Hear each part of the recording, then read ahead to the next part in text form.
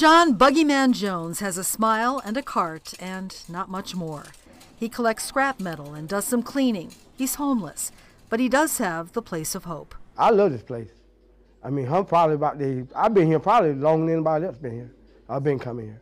This place has the very basics, a place to wash clothes, take a shower, get something to eat, meet others. It is important for us to know them by name, to know something of their story, to customize our services so we can maximize the resources that the community has. Because United Ministries offers more than the basics. The idea here is to get everyone financially stable, educated, and in a home.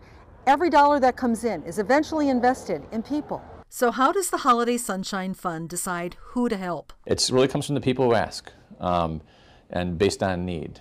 There are some regular people who participate. About 35 traditionally are asking for money, but it really depends on need. If there's a specific need that makes sense, we certainly, the board has a quick vote on it, and we cut a check.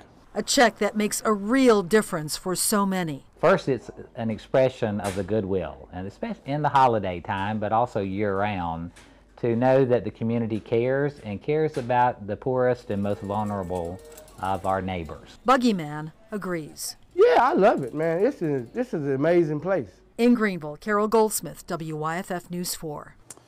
Amazing opportunity here. In the 38-year history of the Holiday Sunshine Fund, more than $1.5 million has been given to charity. There are no administrative costs. 100% of your money goes to charity. WYFF4 began co-sponsoring the fund 12 years ago, and 2 years ago, the Asheville Citizen-Times came on board. We welcome you to donate, and it's easy to do. To donate to the Holiday Sunshine Fund, you can send your money to P.O. Box 1688, Greenville, South Carolina, 29602, your check, of course. Or you can give online. It's easy there as well. WYFF4.com is the place. Just go there and find the link right there on the homepage.